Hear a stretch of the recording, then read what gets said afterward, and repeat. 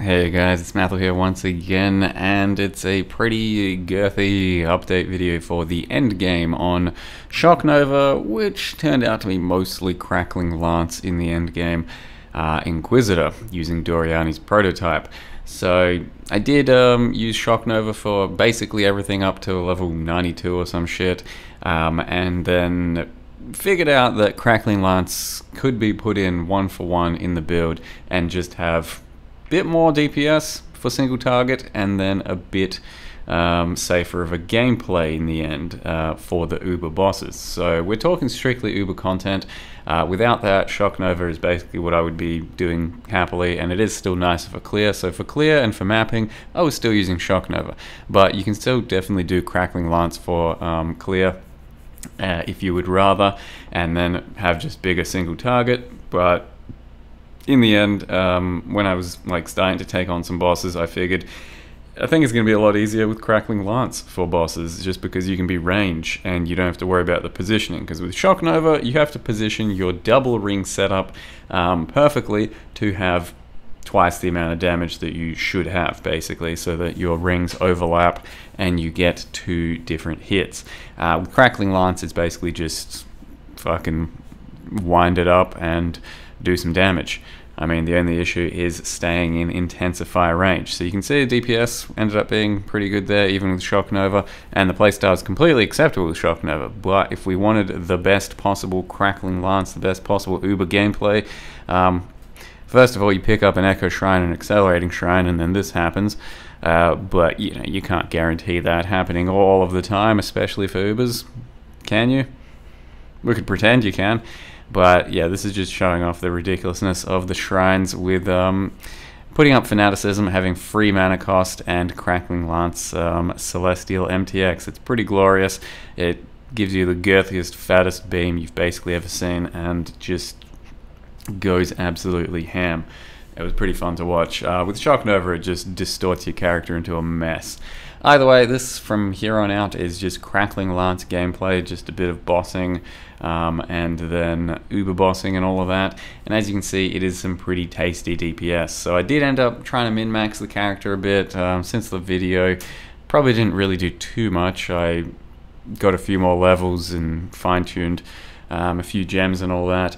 The biggest addition though would have been Woke Spell Echo, so I've never actually used that gem before because it's always been too expensive, and I figured that's kind of, you know, a bit unfair. It was only 6 exalts at the time, so it's the cheapest I think I've ever seen it, and it gives you 10% more damage than the Spell Echo I was using, because on every second hit you get 20% chance to double damage. Ends up being a 10% more upgrade. So you know, it's not a deal breaker for this type of a build, but it helps by all means to hit those bigger high rolls on the double damage. Otherwise, yeah, the build was, I think, basically as you saw it last video. So you can see that we're doing some pretty thick invites, like I can take on 50% damage and all kinds of different mods if I need to in some of these invites, but the main thing is being able to kill things quickly. So we can guarantee killing at least one of these spawns almost every time. If we position ourselves better, you can kill like 2 of them at once, because Crackling Lance can overlap nicely. But I'd say overall, basically, just this is probably the best single target I've had this league and most other leagues. So this is Uber Shaper. I was just testing the Shaper beam damage as well, because it does have a portion of lightning, and I wanted to see how much lightning damage it was doing. And lightning is still basically one of the most threatening things to the character. So Storm Striders, they don't one-shot you, they come close sometimes, and depends on the content. And then the occasional mana siphoner that spawns just kind of kills you pretty quick. It's not instant, but if you're not paying attention, it can definitely kill you. And that's all because of Doryani's prototype, so it does cause a bit of discomfort overall. We then do Preeeeetty here, just a bit of DPS, and then limit testing on a certain double flame blast, because the character is extremely thick against everything else, you know, 90 max res and good recovery and all that shit, and some block and everything. So throughout most bosses I was doing some limit testing to see exactly what I could and could not do damage taking wise. So it's pretty, you know, you can take a lot of different shit and still come out the other end completely fine. But the main thing is that it's good at DPS. So it's something like 30 million DPS, 30 to 40 million at its high roll. So we're talking Fanaticism, we're talking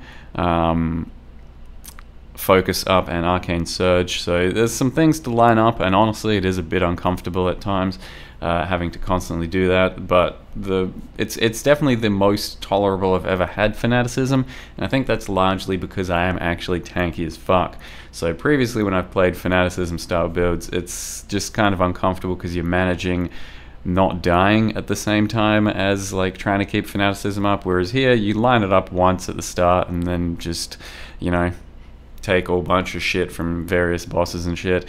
And this is a feared with a whole bunch of extra damage and frenzies and stuff that I thought, you know, it'd be okay, but you still have to play the game a bit, I suppose. It's all at once feared with a bunch of extra damage, does actually hit really fucking hard against most things. And that's where we're at, I think. That's where we're at. Feared used to be, can you kill it? You know, 2 coming out at a time on a white invite, and then it's like, it escalated to can you kill them all at once, and then that became kind of a joke. So then it's like, can you kill them all at once, double the modifiers, and also start adding sillier modifiers. And then, yeah, you can still be doing that on plenty of builds. So, power creep, thy name is Path of Exile. So what else do I need to mention at this point? It did take on all the Ubers, like I said, probably the best DPS I've ended up having on demand for any character, and probably the best Ubering character overall, just because you can't afford to make mistakes. And I haven't bricked a single fight, haven't bricked anything, just, you know, died a couple times on pretty much every Uber while either fucking something up or limit testing something. You can see that serious damage was ridiculous. I mistimed my Fanaticism on the last phase and still got a decent bit of DPS on him, but yeah, it was a bit of a mistime, and then I died to standing in a degen puddle.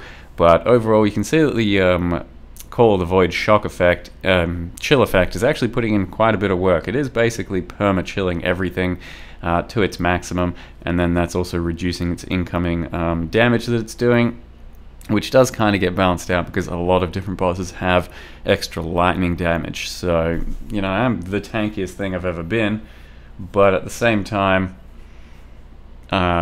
you got some glaring weaknesses against certain bosses. Like Eater of Worlds, for example, bullshit. Just about everything he does apparently does lightning damage. Like some fizzes lightning, some extra lightning spell, all kinds of just fucking lightning. And it's a bit unfortunate. Either way, it's still a comfortable enough fight. Like I said, about as comfortable as I've ever done anything for any of the Ubers. The DPS just lets you basically, you know, softcore your way through things if you really need to. Just line up a few good damage phases and things will die. And you'll see that on the Uber Exarch. So I guess lastly I'll say the character, I mean, it's pretty fine-tuned. It's probably the most sort of well-rounded, geared character I've ever had, and that is largely thanks to recombinators. So, you know, it's not technically that expensive, but realistically, if you want to look at the gear and say what's it going to take to get to that same sort of gear, probably 20 to 50x, depending on your luck and all that. And we can still min-max even more. If you ended up like getting a +2 Doryani's, which is 10x, well, that could take you to like 40 to 50 million damage. There's still some min-max to do if you still want to take this even higher. And I'd say it's worth it if you really want to. In any case, I'm going to go ahead and drop this Uber Exarch fight for you. Hope you guys enjoyed the character. I think it's going to be build of the league by far. Thank you very much for watching, and see you next time. Your absurd defiance ends here, hatchling.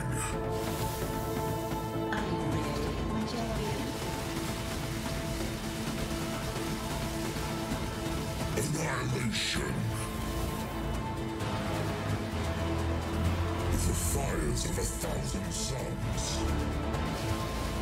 I shall extinguish them all! You do not have the strength, hatchling.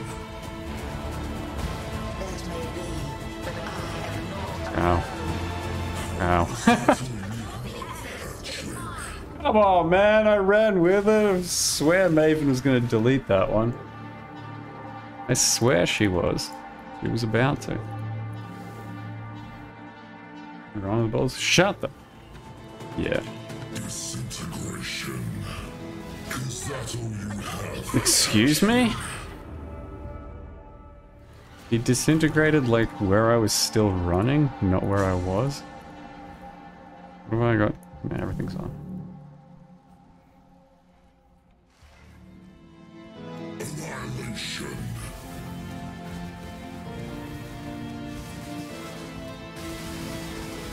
Incineration.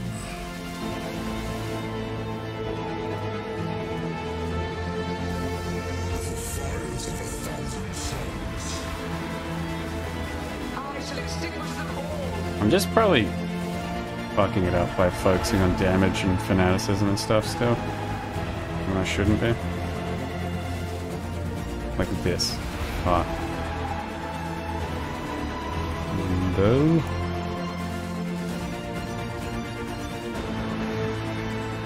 Incineration.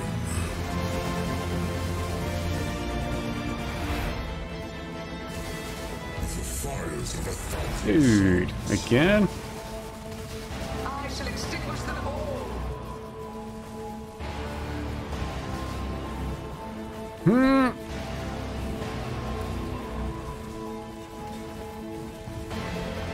This is fine.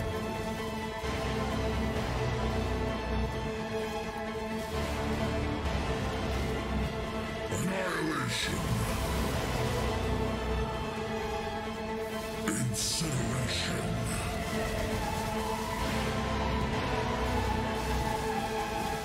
Alright. Disintegration. Cleansing. The hatchling. Surprises. Alright, so if I didn't play like shit, that would have been fine. Allowed to challenge me for this realm.